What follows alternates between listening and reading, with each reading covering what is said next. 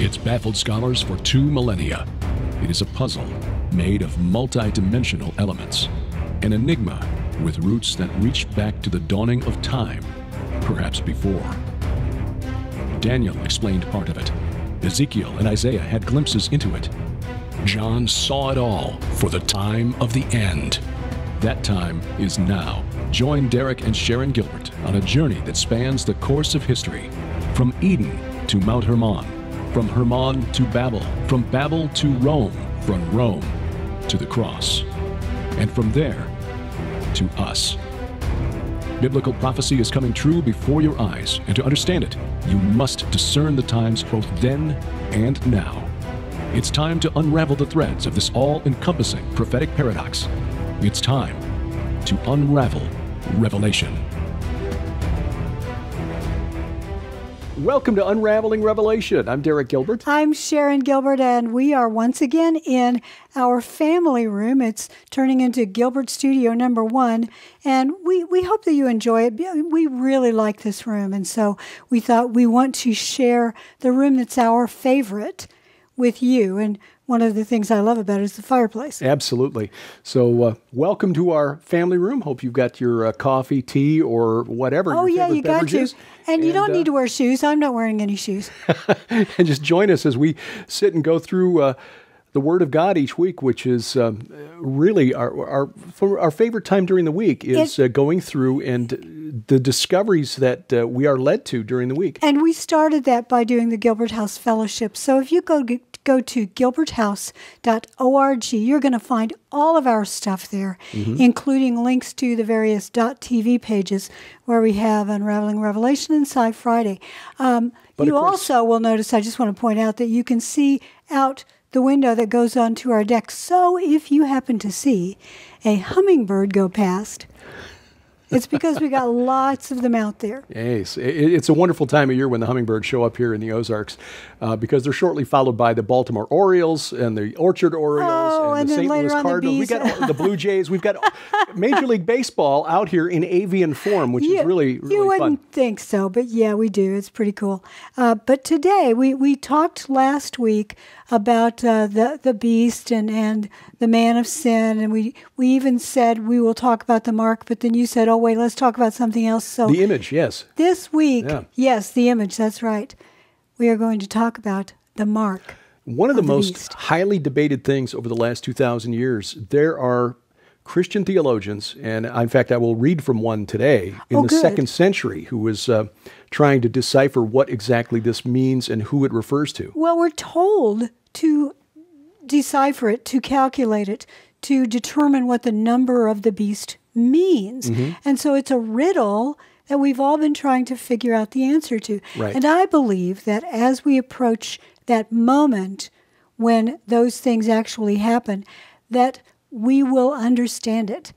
If nothing else, the Holy Spirit will open our eyes and hearts to what it means. Yeah. But until that time, we're sort of iron sharpening iron as we try to figure it out.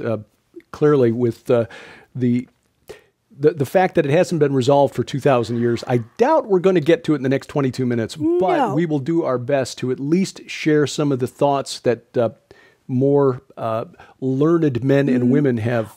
Well, yes, I like the way that you say you're going to read from the 1st, 2nd, 3rd century, those early prophecy scholars who had inheritance from Polycarp and men like that.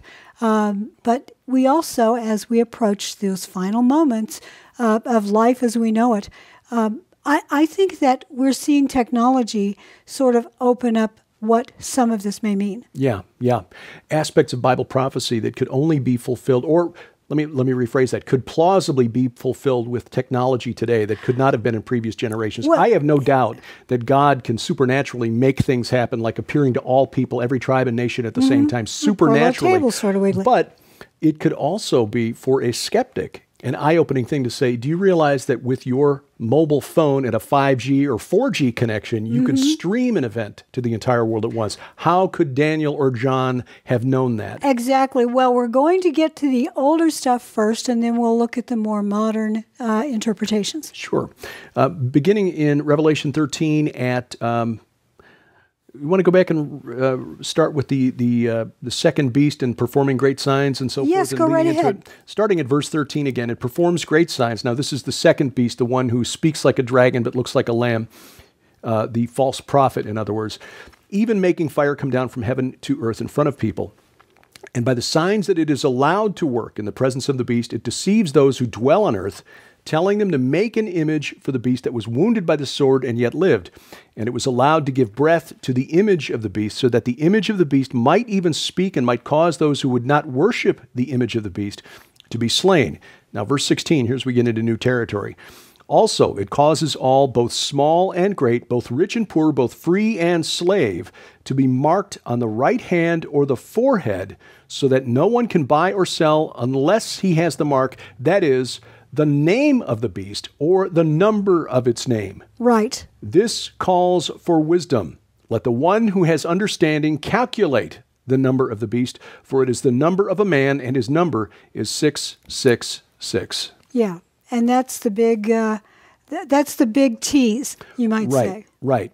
Before you get into the very early interpretations of that verse in Revelation, let me go back to Ezekiel. Ah, yes. Ezekiel chapter 9. We can't assume that we know what the word mark means, Exactly. can we? Yes. Ezekiel chapter 9.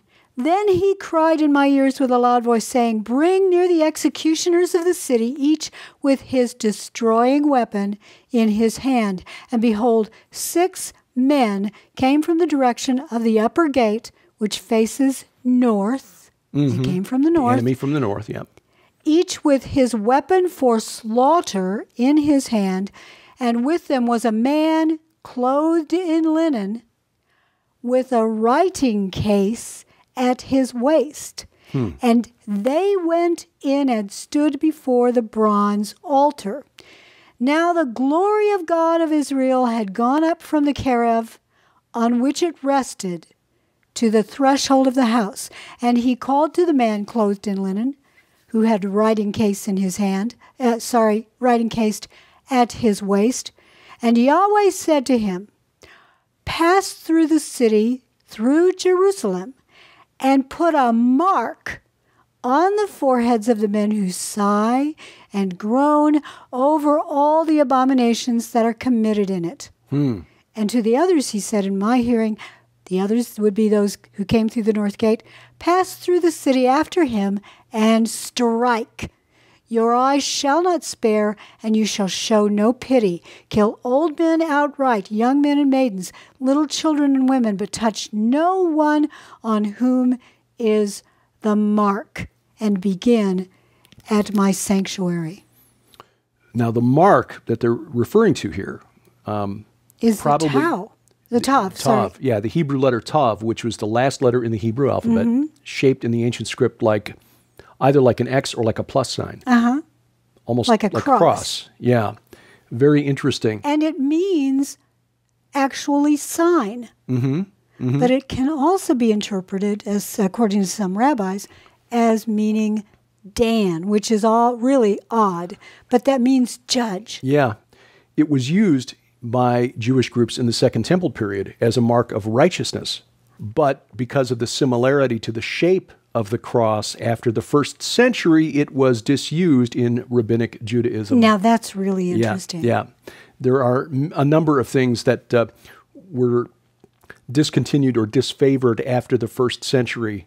The idea, for example, of the second power in heaven, the angel of Yahweh being Yahweh but not Yahweh, because Christians, the name. Christians were saying we know who that angel was. That was not a popular view in amongst. No, it isn't, but it is used today to witness to Jews, and many of them accept Messiah.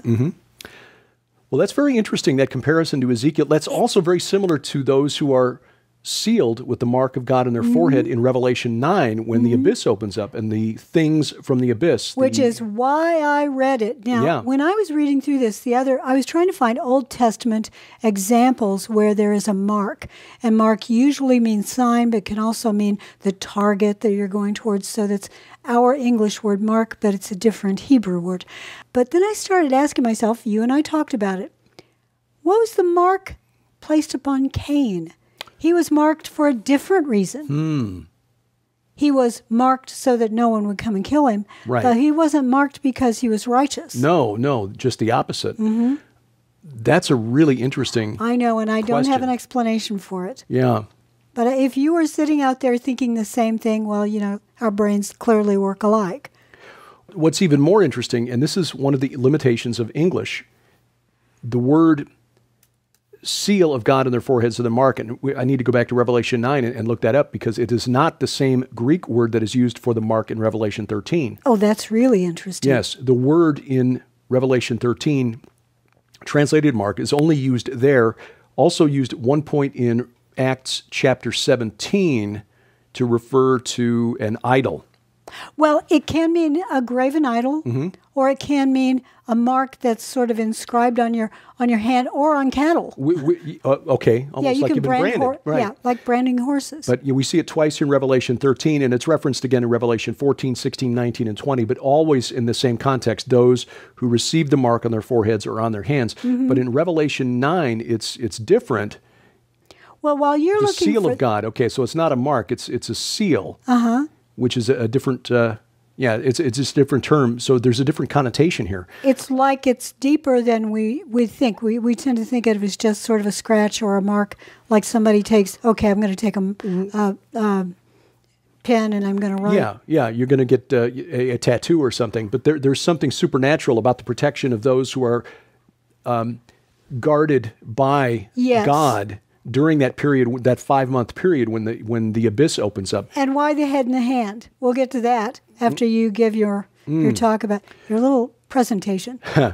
Well, again, there are a number of schools of thought about what this mark could be, and we'll get into some of that speculation here in a bit. But the 2nd century theologian Irenaeus, who was the bishop of the city of Lyon in France, he was a student. You mentioned Polycarp. He was a student of Polycarp, and Polycarp was a disciple of John the Revelator. Exactly. So this is only 2 generations removed from John and his revelation. Irenaeus is one of the earliest commentators in Christian theology on the book of Revelation. He speculated that the number 666 could be, looking at the gematria and what letters can add up to that number 666, Latinos, Lateinos, As in Latins, the as in the Romans. Romans. Yes, right. exactly. It has the number 666. It is a very probable solution, this being the name of the last kingdom of the 4 seen by Daniel. So he interpreted the 4 beasts by Daniel, Right. the 4th one being the kingdom of the Romans. coming out of the toes. Right. For the Latins are they who at present bear rule. I will not, however, make any boast over this coincidence. Teitan, 2. Teitan, the first syllable being written with 2 Greek vowels, E and I, among all the names which are found among us is rather worthy of credit, for it has in itself the predicted number, and is composed of 6 letters, each syllable containing 3 letters, and the word itself is ancient and removed from ordinary use, for among our kings we find none bearing the name Teitan, nor have any of the idols which are worshipped in public among the Greeks and barbarians this appellation. So in other words, he is speculating that the name of the Antichrist, 666, is Teitan. You write about this in your brand new book, The Second Coming of Saturn. Yes, in fact, I argue that the Titan called Saturn or Kronos is in fact the destroyer, Apollyon, Abaddon, who comes out in Revelation 9. In fact, our friends at Skywatch TV, as we're still part of that crew, We love them. Special offer on the book right now at the Skywatch TV store, and they've given us permission to tell about it. So we'll tell you how to take advantage of that in a special 13-week video teaching that goes along with the book, and we'll come back with some of our thoughts on what the mark might be when Unraveling Revelation continues. Deep in the earth, the dark god plots and waits as the day is coming when he will be released from his chains to loose literal hell on earth. This most terrible time in human history is known by the ancients as Old Saturn's Reign. Skywatch TV is proud to present the Saturn's Reign Prophecy Package. When you order Derek Gilbert's new book, The Second Coming of Saturn, and Messianic Rabbi Eric Walker's book, 315, The Genesis of All Prophecy from the Skywatch TV store, you'll also receive Derek's mind-blowing 13-part video study guide for his new book, The Second Coming of Saturn on DVD, packed with paradigm-shifting Unraveling Revelation and a running time of over 4 hours. In his book, The Second Coming of Saturn, Derek speaks of a new age that began December 21st, 2020. Many experts pointed to the cosmic anomaly known as the Great Conjunction, a meeting in the sky of the planets Jupiter and Saturn, as the triggering event, heralding a new golden age ruled by Saturn, the old god who once reigned over a world of peace and plenty. But it's a lie. In this groundbreaking book, you'll also discover why Lucifer is Saturn, not Satan, evidence that Saturn was the leader of the rebellious sons of God, the identity of Apollyon, the angel of the bottomless pit, the connection between Mount Hermon and the Mount of Olives, hidden Bible prophecies of God's final judgment on Saturn and the Watchers. Also included in this special offer, Messianic Rabbi Eric Walker's new book, 315, The Genesis of All Prophecy, where he details his upbringing as a young Jewish man confronted with the truth of Jesus the Messiah, and how he unknowingly stumbled upon the ancient and primordial prophecy that is connected to every major prophetic event in Scripture. In 315, The Genesis of All Prophecy, you will learn how God's very first prophecy impacts every chapter of Scripture, see the catastrophic consequences of Satan's plan to eliminate the Jews, recognize how Satan's insidious and pervasive agenda has invaded every sphere of influence, be empowered by the Holy Spirit to play an important part in defeating Satan's diabolical agenda. But that's not all. In this must-have collection, you'll also receive The Second Coming of Saturn 13-part study guide. In this exclusive DVD, author and researcher Derek Gilbert personally takes you through all 33 chapters of his new book, The Second Coming of Saturn, and provides a deep dive into his research, including complete chapter breakdowns with ancient artifacts, maps, and other teaching devices. This tool provides hands-on access directly from the source. Sold separately, these items hold a retail value of over $70. Yours now for your donation of only $35 plus shipping and handling. So unearth the ancient prophecies of our Messiah and the rebellious dark gods as you discover the second coming of Saturn. This collection is available only while supplies last, so don't delay. The Saturn's Reign Prophecy Package, available now at skywatchtvstore.com. Order now or call 1-844-750-4985. Welcome back to Unraveling Revelation. I'm Derek Gilbert. I'm Sharon Gilbert, and we're so very glad that you're choosing to use our programs, our little programs, to study, sometimes in your Bible study classes and your Sunday school classes, just women or men who get together and study together. I love, love, love that. We've been doing this now for almost 3 years. Mm-hmm.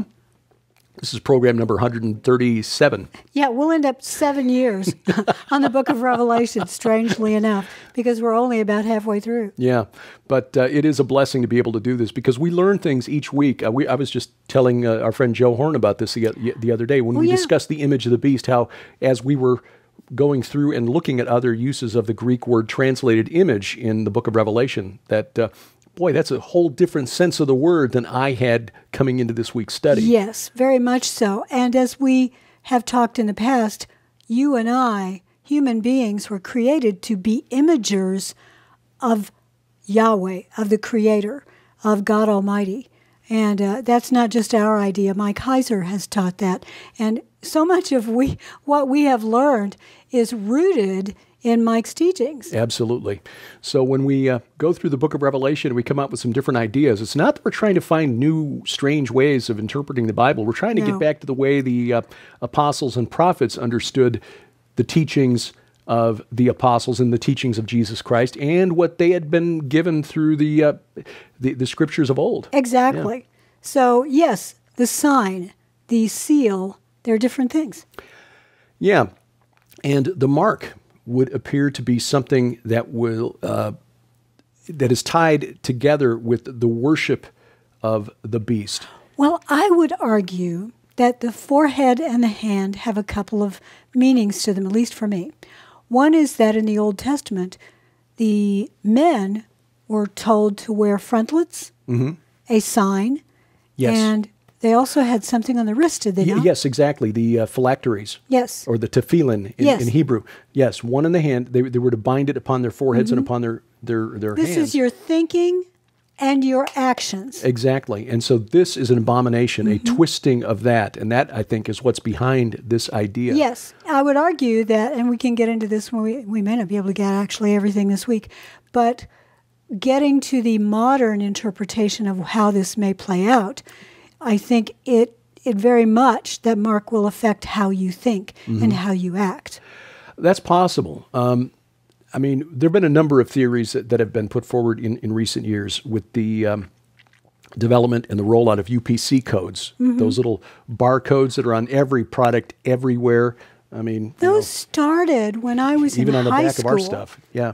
When I was in high school, right. The pastor at our church in Little DuPont, Indiana, Brother Dave, was looking at that, and he was saying, look, right there on it, it has 6 on the end, 6 in the middle, and 6 at the other end. Right. Now, why would they do that? I don't know. I've read explanations by engineers saying, no, this is just a system that they developed to make it easier for the scanners to read. Okay, fine, but why do it? Somewhere... You could have put 777 on there, 222, whatever. Right. I think somewhere in the spirit realm, the principality or power somewhere is laughing. He maybe got a bonus because he managed to get that worked into human society. I think so too. And even back then, we assumed that's what it's going to be.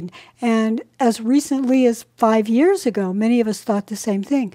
But we're seeing devices that can actually be injected and implanted. So it may be more than that. Right. It is possible. And I know there was some question when the pandemic hit in 2020. We talked about it on Skywatch TV as to whether the response to that, I'm being careful with my words just because I don't want to get this Bible study canceled. I wouldn't even go in there. Yeah. I wouldn't even go with that because I think that that's a distraction. Well, I agree it is. I agree. I think there is a lesson from the way this is being rolled out. I think there'll be some sort of global crisis that will cause people to demand a global government to rise up. And I agree. And the Savior will present himself to the world as the one who solves all their problems. And of course, he'll turn out to be the beast. But digital currency, central bank digital currencies, might be one way this mark is rolled out. Guy Malone, our friend in Roswell, gave a presentation for Skywatch TV's last virtual conference on Bitcoin, and under the title, Is Bitcoin the Mark of the Beast? And he argued no, because it's decentralized. It's not under the control of one central authority, but it's going in that direction. Right. Central banks, 90% of the central banks around the world are investigating, researching, and developing their own digital currencies. Yes. And all you need then is a crisis to say, we need to put all of these currencies under one central control in the hands of the United Nations, World Economic Forum, whatever. And there you go. You've got no more financial privacy, and because a central bank digital currency not only would track everything you buy and sell, it could also prevent you from buying or selling certain forbidden categories of products, religious instruction manual, religious literature like Bibles, religious education, paying for your child's schooling for a Christian education, things like that could be blocked by a central bank's digital currency. But your behavior can also determine whether or not you are allowed to buy or sell. If you don't like the correct things on social media, if you dislike something, if you say the wrong comment, if you make a post that is contrary. Right now in China, we are seeing this very thing. What's it called? WeChat? The app that social they have. Credit scores. Nearly everything is done on WeChat in China, and it allows this behavior to be controlled by the central government. And as we are seeing, I think there is a test going on in China right now that will affect the entire world. So don't dismiss what's going on there, because cities are being locked down that don't need to be locked down. And if you have even 1 or 2 cases, suddenly an entire neighborhood is locked down, then the entire city. We're talking tens of millions of people. Yeah. It's there may be some politics being played there, because apparently there are certain cliques within the Chinese Communist Party who don't necessarily play ball with President Xi, and their regions, Shanghai in particular, are the ones that are being locked down. Not sure why Beijing is undergoing the same thing. Well, that's the interesting thing, that they're about to, Beijing is getting locked down. This may be old news by the time this plays. Sure. But the social credit score, and tying that to a central bank digital currency, that could conceivably be a mark, especially because in Scripture, in the book of Revelation, it is tied specifically to the ability to buy and sell. I agree with that. Yeah. I think you are so right on that. And because of that, I don't think it's some... First of all, we have said this many, many, many times. The mark cannot be, it will not be given to you or to your children without your ability to say yes or no. Will not be forced on you. Yeah. The Lord will not abrogate. He will not remove your ability to have free will choice. That's the whole point. That's why it says, and worships the beast. That implies free will choice. Yeah. Every now and then we will get questions like that. What if I'm in an accident and in a coma and my family thinks they're doing me a favor by putting the mark on me? Will I be eternally damned? No, no. You must choose yourself. God created us all with free will, and He will not take away your ability to choose. This is something that people must choose. Here's the other side of that. If you know Christ as your Savior, we are told that we get marked too. Yeah. So how can the beast system mark something that's already been marked by the Lord? I go back to Ezekiel 9. Right, right. They marked those who were weeping and moaning because of the sin in Jerusalem. Mm-hmm. We find the supernatural aspect of that type of mark in Revelation 9 again, those who are sealed by God and protected against that horrific event during the 5-month period where those things from the abyss, the watchers in our view, are tormenting humanity. One of the comments that Irenaeus made, which I think is a bit of wisdom that we could learn from, 1,800 years later, Irenaeus wrote this, and I think this is so important, and we have this tendency as Christians to play the game, pin the tail on the Antichrist. He wrote, quote, "We will not, however, incur the risk of pronouncing positively as to the name of Antichrist, for if it were necessary that his name should be distinctly revealed in this present time, it would have been announced by him who beheld the apocalyptic vision." Yes. "For that was seen no very long time since, but almost in our day, towards the end of Domitian's reign." Yes. In other words, less than 100 years before Irenaeus wrote this in the 2nd century, John had the vision, and if we had been meant to know it, the Holy Spirit would have revealed it to John and said, write this down so everybody knows. But no, it's not Nero. It's not any recent American president. We've talked in recent episodes about who we think the spirit behind the human we call Antichrist will be. But again, we do not incur the risk of pronouncing positively as to the name of Antichrist. Because we simply don't know. We don't have enough information yet. Yes, but we can know those who are in league with that spirit by their fruits. Mm-hmm. Follow the gospel. Love your neighbor as yourself. And as Paul wrote, by so doing, we fulfill all of the law. That is so true. Accept Christ as your Savior now. There is no guarantee of tomorrow. So no matter how you think it's going to play out, pre-trib, mid-trib, post-trib, you want to be ready to go now. Amen. Thank you for watching. This is Unraveling Revelation. Unraveling Revelation is a viewer-supported outreach of Gilbert House Ministries. Follow us online at unravelingrevelation.tv and gilberthouse.org. That's where you'll find our weekly Bible study, the Gilbert House Fellowship. Join us as we study the Bible every week, verse by verse, in chronological order.